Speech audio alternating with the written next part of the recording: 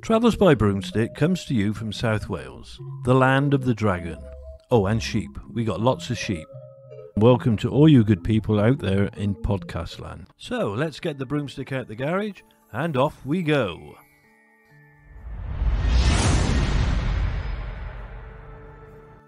A beautiful day spent on a vintage steam locomotive with the amazing views of the Brecon Beacons, or Banau Brycheiniog in Welsh.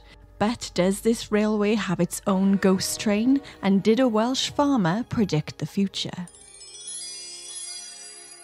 Today's journey takes us to the Brecon Mountain Railway at Pant Station, Merthyr Tydfil in South Wales, in the UK.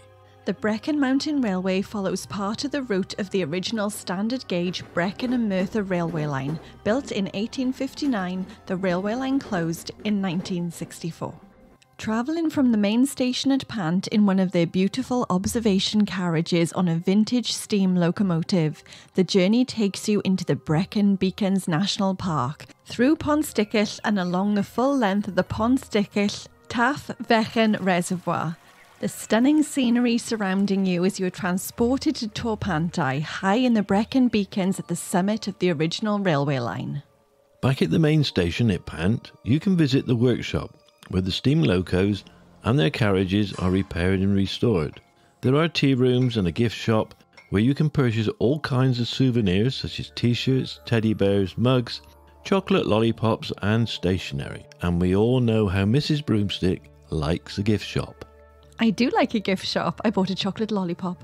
We travelled to the station in Pont Stickell, where we had some refreshments at the Lakeside Cafe. It was such a beautiful day, perfect for a ride on the railway.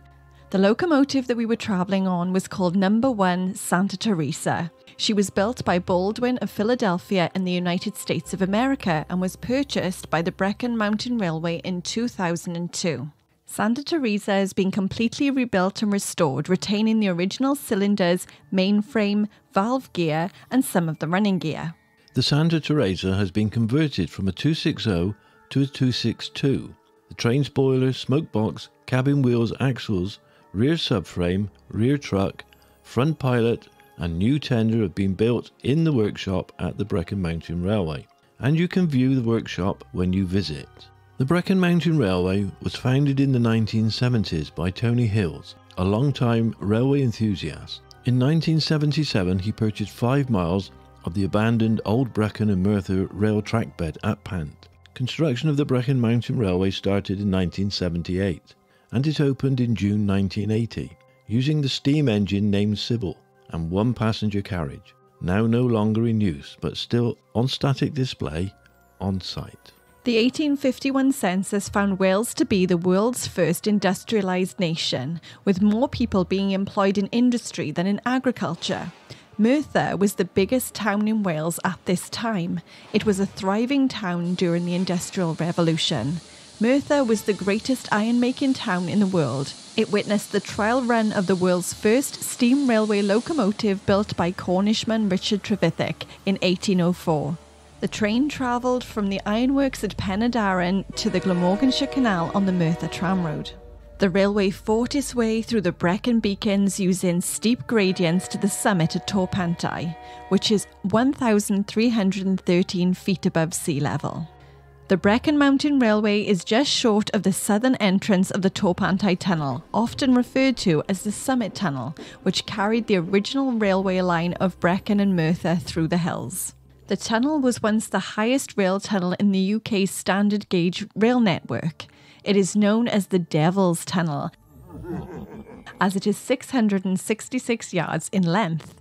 It is said that the eastern portal of the tunnel is haunted, but sadly this tunnel is no longer in use, having been abandoned after the closure of the original railway line in 1964. There have been reports of a ghost train on the rail line, with people hearing the clattering sounds of a train going speedily over the tracks when there is no train in sight.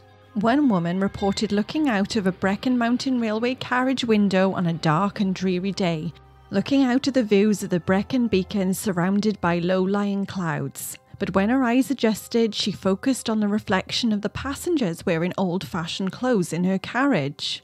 But when she looked around, they'd completely vanished. In an unusual story from 1864, a Welsh farmer was given the fright of his life by a train travelling along a new rail track. But the rail track hadn't actually been built yet. In a newspaper article, the reporter described it as a ghost train from the future and believed that the farmer had some sort of psychic episode where he could see into the future, saying that the Welsh are said to be endowed with the power of prophecy or second sight. The farmer and his friend had been enjoying a day's fishing along the River Taff. As the evening drew on, the fish stopped biting and the friends decided to go home. The farmer stopped to light his pipe on the way home, and the air seemed full of sound and yet was perfectly silent. He suddenly became conscious of an indescribable sensation. Strange noises began to emanate from the ground. The hill trembled beneath his feet. His pipe dropped from his hands and he was on the point of running away when a long whistling shriek accompanied by the sound of 1,000 wheels burst from the hillside close by him. A number of horses in the field close by pricked up their ears and galloped wildly down the hill, jumping right into the River Taff where they stood panting and frightened until the strange sound died away in the distance. The farmer hurried home in awe of the wonderful event and under considerable apprehension that some terrible calamity was going to happen to him or his family. It was sometime afterwards that the South Wales Railway Line tunnel was completed, the mouth of which opened at the very spot where the spectral train had manifested. The farmer then witnessed, this time in real life, the train on the tracks exactly how he did that day when he was walking home from fishing with his friend. It met the description perfectly, even down to the horses galloping into the river. Although we didn't see any spooks at the Brecon Mountain Railway, we did have a really lovely day, and it's a great day out for all ages. They even allow well-behaved doggos. So, one question left to ask: how many brooms do you give the Brecon Mountain Railway? Well, I'm going to give the Brecon Mountain Railway 5 brooms, mainly on the basis it was a good day out and I love a steam engine. And I saw 2. And Mrs. Broomstick had her gift shop and her chocolate lollipop, and it was good fun. So that concludes our travels for this week. We hope you had a magical time.